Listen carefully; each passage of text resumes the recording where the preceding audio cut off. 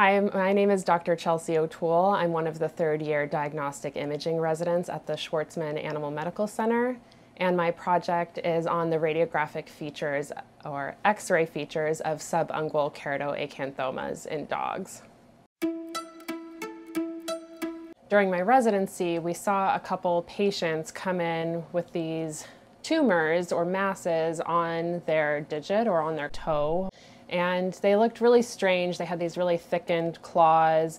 And when we took x-rays of their paws, we would see that there was lysis, or what we would call destruction of bone, associated with these tumors. We found out that these patients that came in had a very rare type of tumor called a subungual keratoacanthoma, which is a bit of a mouthful. But they're not only rare, but they're actually benign. And so it's kind of interesting because most of tumors that we see associated with the toe or digit in dogs are aggressive and malignant. They're a cancerous process that we need to worry about because they can spread to other parts of the body and potentially have a poor prognosis. So I wanted to further investigate this type of tumor, which can look really scary and aggressive on an X-ray, but is actually a benign tumor in which surgery is curative. We looked through the medical records of AMC over the past 9 years, and we found that there were 7 dogs that came in through AMC's doors that had this very rare but benign type of tumor on their digit. So we basically described what the radiographic features were, or what that type of tumor looks like on X-ray.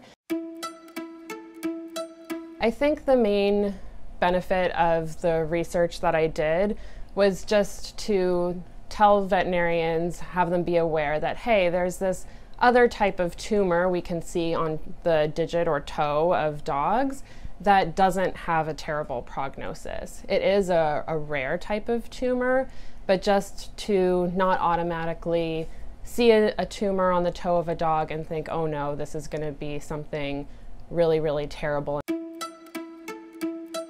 Our location in New York City brings a lot of patients through our doors. So we get to see so many different patients from all walks of life with all sorts of different diseases, different problems that in another part of the country or part of the world we might not be as exposed to with as great a frequency. So I think that really helps prepare veterinarians that are specializing and training to get a very in-depth knowledge of what kind of crazy things can happen to our pets and really be prepared, since we will have seen it all just by working at the AMC.